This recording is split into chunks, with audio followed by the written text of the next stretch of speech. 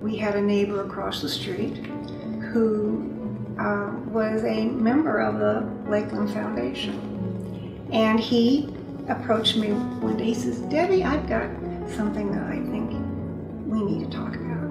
And so he came over and we talked, and he wanted me to consider becoming a member of the board. And that's what got the ball rolling for me. I felt it was an opportunity to step out beyond Paris and be more regionally involved. Yeah. I was on the school board here in Paris, and so I saw the help and what Lakeland was doing for Edgar County schools, Paris 95, and the movement of kids going to Lakeland. So that was a strong feeling we both had. We wanted to support those kids. When she reads scholarships, I see the effect on her, because she'll sit there and read the scholarships.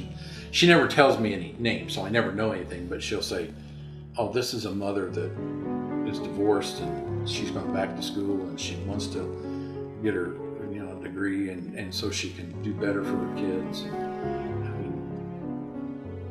mean, that's great. I fell in love with Lakeland and what they were doing for the kids, and the potentials that's there.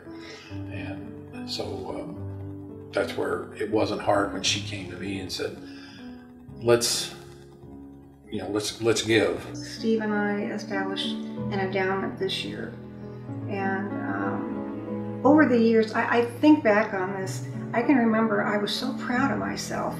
I think my first year to donate as a member of the board, I think I gave $100, and I thought, oh, this is stepping up. There's the old thing, time and treasure. So it's just not the treasure, but it's also giving some time, serving in that organization, and being able to contribute, and then if it's a service type of thing, to be able to work on a project or whatever, and make a contribution that way.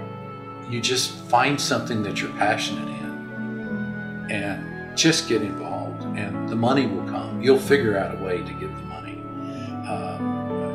And like I said, it'll grow over the years to a point where you may be passionate enough to put it in your will sometime.